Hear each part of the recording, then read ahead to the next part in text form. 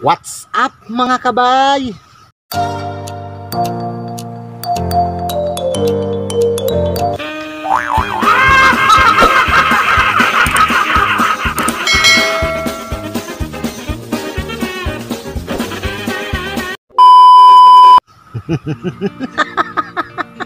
Ito na naman mga kabay, ang inyong mga kabay nagbabalik. Magandang hapon, hapon na ngayon. Kumusta sa inyong lahat ng nakapanood sa video ko, yung mga una kong video, maraming salamat. Yan, inyong lahat na magandang hapon sa inyong lahat mga kabay. Yan, ito na naman tayo kasi nagtatanim ako ngayon ng santan. Pag nagtanim kasi ako mga kabay, pag santan, kung ano-anong halaman man, maramihan na talaga. Tapos ipapakita ko sa inyo kung paano ko magtanim ng maramihan ng santan. Tulad nito, ito example, ito santan natin, yan. Yan, nakahanda na. Yan, magtanim tayo nito ng maramihan. Kasi pagka magbinta rin tayo, maramihan din kasi sabay-sabay silang lalaki, di ba? Ayan, itong gagawin natin, papakita ko. Ito mga kabay, ito yung mga santa natin na hindi ko na binidyo kanina, yung mga cuttings natin. Yan, ito na siya.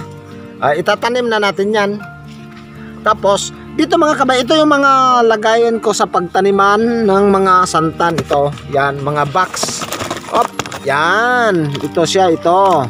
Tapos may isa din ako dito. Halimbawa, ganito. Ito siya, ito. Kapag nagtanim ako na kailangan ko siyang takpan para magmumuis yung yan, ginaganyan ko lang to mga kabay. Ayan ayan ginawa ko siya, linagyan ko siya ng alambre. Ayan, dito sa likod, ayan linagyan ko siya ng alambre sa likod. Ayan, nakikita nyo mga kabay, yan, alambre, ito. Tapos, kapag linagyan ko siya ng halaman, dito, pagkatapos kong lagyan, madiligan siya ng isang bisis, itatakip ko na siya, lalagyan ko siya ng bato dito. Yeah. Tapos mga kabay, ito, hinanda ko na yung pagtaniman natin. Ito, kuha tayo ng isa. Yan. Lupa na may hinaluan ko ng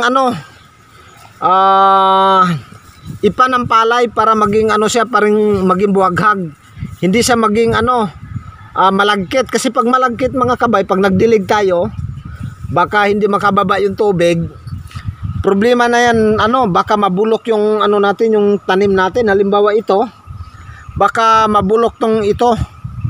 Ayan, mabubulok siya kasi pagka itanim natin, tapos sa lupa lang, pagka nandyan na itanim, pag nagdilig tayo nito, baka hindi bababa yung tubig, baka mabulok yung natin. Ito mga kabay, tingnan muna natin yung ilalim nito. Yan, malalaki yung butas. Okay. Ito mga kabayan, ko napakita ko na sa inyo kung paano magtanim. Yan, maramihan talaga to. Yan, tulad niyan. Yun, medyo mahirap talaga mga kabay pagka isang kamay nakahawak sa kamera. Tapos yung isa nagtatanim. Ganon tayo kasipag mga kabay. Yan. Okay, tanim lang, patuloy lang tayo sa pagtatanim. Kaya mga kabay, kasi pagka medyo mga kabay, medyo maganda yung natin, patubo, pwede na tayo mai-transfer natin sa ibang plastic na maramihan din. At least sigurado tayo, kasi pagka nag-transfer tayo, bubunutin natin siya ulit, alam na natin na may ugat siya. Saka 100% na mabubuhay talaga natin. Yan, kailangan wise tayo mga kabay. Kasi sa panahon ngayon, kailangan madiskarte tayo.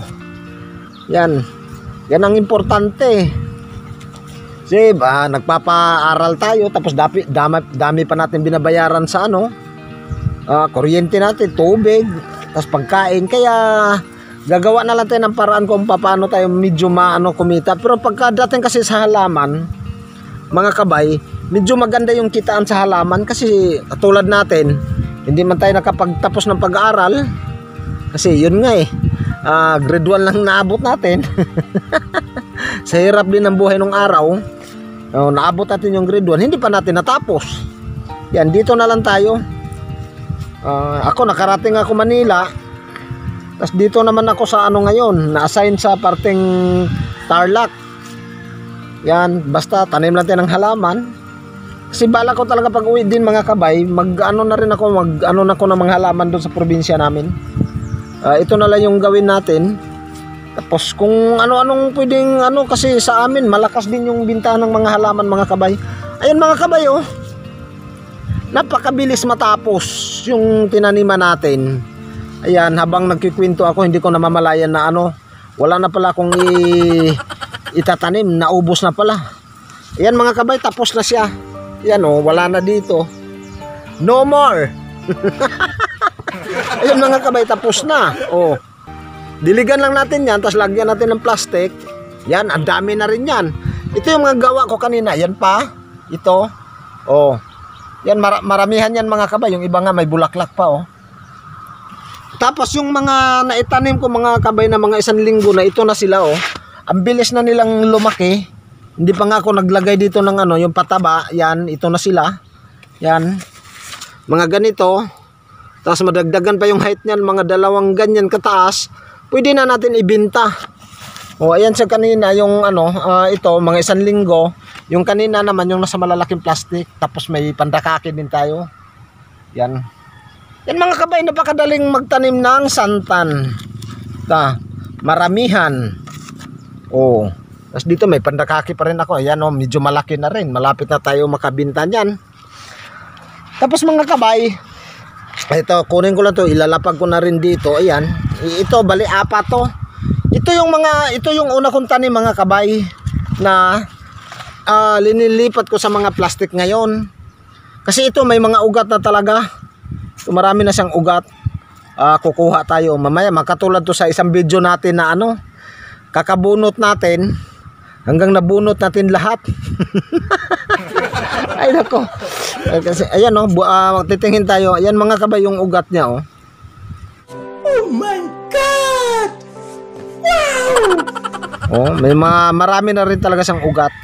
Tapos bunutan naman tayo. Yun. Okay, ito nasama. Yan, may ugat na rin. Ito mga kabay, pagka ano kasi natin to, itanim, 100% na sigurado na tayo na ano siya, mabubuhay kasi may ugat na. Ayun. O to, baba natin tong ano. Ayan mga kabay oh. Yan, may mga ugat talaga siya. Yan. Oh, di ba? 100% mga kabay na ano talaga siya.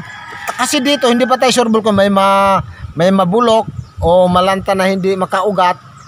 Yan, kapag itanim natin diretso sa plastic, hindi tayo sigurado. At least pagka kunwari example ito, yan, magtatanim tayo dito sa ano, plastic. Maganda rin papakita ko sa inyo na step by step mga kabay. Yan. Okay, 2 yung example natin. Kuha pa tayo isang plastic. Ito pa. Lalagyan din natin. Pasensya mga kabay kasi hindi sa kita. Kasi nakaano yung ano ko eh. Yung camera ko.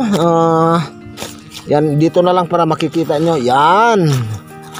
Lalagyan natin ng ano, lupa para example. Yan.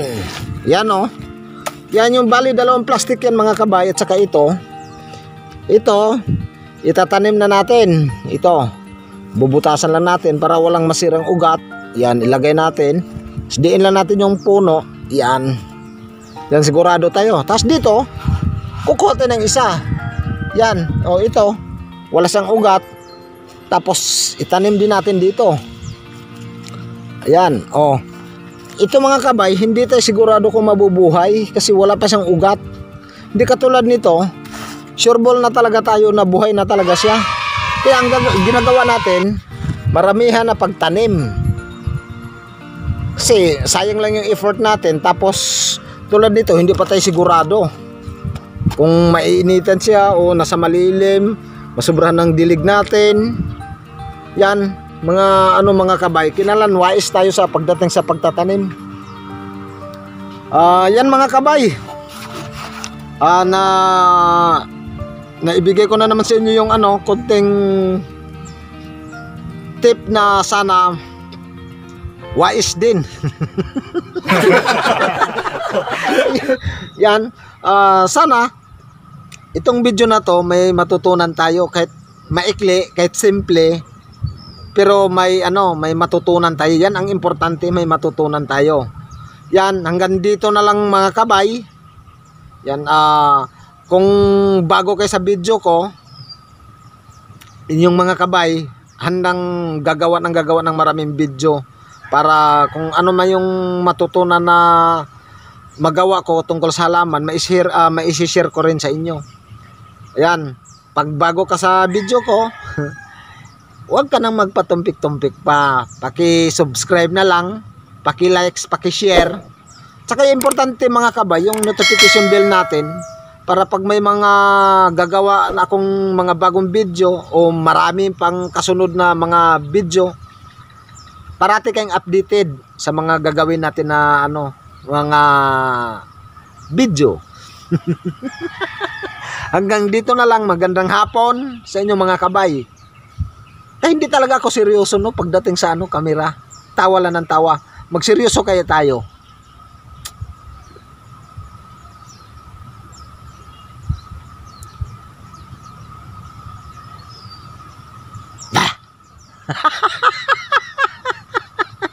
Gulat kayo?